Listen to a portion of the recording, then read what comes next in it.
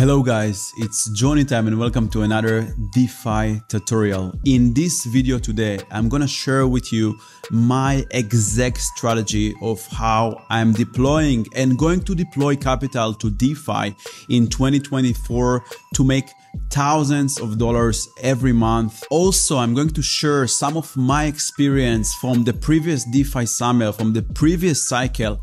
I got really burned in different protocols and I had a lot of lessons. And I also shifted and focused on Web3 security. So now my mindset and approach and risk assessment is completely different from the previous cycle, but I still deploy capital to DeFi because there are so many opportunities to make your money work for you and print more money while you sleep.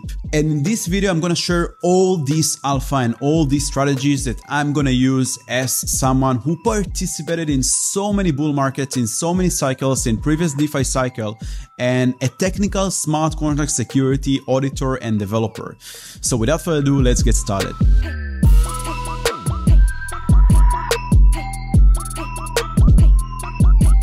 First, some background. So I don't know at which point you joined this channel, whether you subscribed on 2021 in last DeFi summer or 2022 or 2023 when I released smart contract hacking and security tutorials, or maybe you are not subscribed. By the way, if you're not subscribed, this is your time now to click the subscribe button to get alpha content.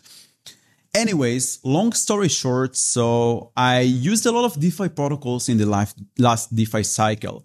I provided liquidity on PancakeSwap. I was long Cake. I was long DeFi farming inflationary tokens, and I learned those lessons on my flash. I lost a lot of money. I had a lot of money in Terra USD and lost a lot of money in Terra USD. So basically, I learned all the lessons of DeFi crypto investor that you can learn. Also, some of the protocols that I deployed capital to got hacked. And that's why I basically decided to get into Web3 security. I saw so many hacks in the space, so much money being stolen. And I decided to take my cybersecurity skills and expertise and focus them through to Web3 security. So that's why I made a smart contract hacking course and created a lot of tutorials on this YouTube channel about smart contract hacking and security. And you can say that I'm PTSD'd from the last cycle because I really lost a lot of money in different DeFi protocols, most of the money in Terra and USD and inflationary farming protocols. You can go in this channel and see all my tutorials about PancakeSwap, about Mirror, about Terra and Anchor. And yeah, I was there. I was talking about where my money was. If I made a tutorial about PancakeSwap, I was in by PancakeSwap. If I teach you how to use Mirror protocol on Terra USD, I did that. I held stock on Mirror protocol. I staked money USD in Anchor and I lost a lot of money there as well. You have to learn on your own body to get better. And I'm coming to this cycle different and I overcome my PTSD from the previous cycle, and I'm going to share my strategy in this DeFi spring 2024. So first thing first, I have exposure to stablecoins, I have exposure to Bitcoin, and I have exposure to Ethereum, the most blue chips that you can say. I don't have Sol, I don't have, I don't know, Moonbag, Doge, Shiba Inu, all these kind of meme coins. I'm not in this party. I'm not partying and celebrating in this meme coin club. I'm just, old school grandpa holding Bitcoin, Ethereum, and stablecoins. Well, my stablecoins are losing value due to inflation, and my Bitcoin and ETH were not generating yield until 1 month ago. But then I got back into DeFi, and there are so many incredible strategies that I'm going to share with you here in this channel as well. But now I approach it a bit differently. So DeFi is very much alive, but how do you know on which protocols to deploy, on which chains to hold your assets? How do you do your diligence before you put capital into a DeFi protocol? I have my rule set, my ethics, right? So my approach is stick to safe protocols and safe chain. How do I know which are safe protocols? First, battle tested protocols, right? We never had a hack on Uniswap V2. We never had a hack on Uniswap version 3. That's why I would be more than happy to deploy my capital to Uniswap version 3, to concentrated liquidity protocols, right? I'm not going to deploy my capital into crazy weird forks like, I don't know, Uniswap or KebabSwap or I don't know, whatever, BANI-Swap, you name it. I'm going to deploy only my capital to battle-tested protocols, to Uniswap version 3, to PancakeSwap, to protocols that are here for a while. They never got hacked. They never went bankrupt.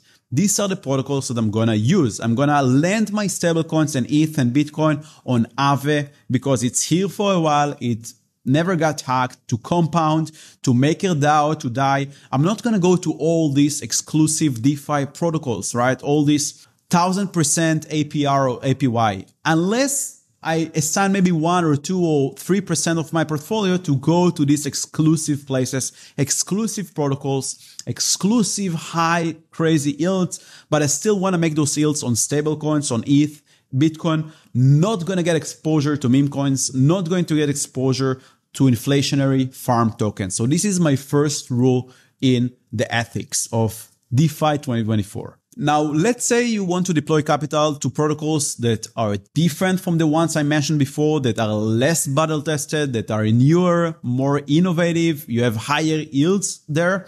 Then I would do my due diligence very, very carefully.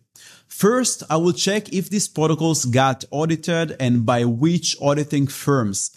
My most favorite auditing firms are auditing competitions. So if I deploy capital to some kind of new stablecoin that is minted out of nowhere, Terra Luna USD, I will never do that. I will only deploy capital to a protocol that was audited by multiple firms that went through an audit competition, whether it's Coderina or Sherlock, and you know that the TVL is quite high.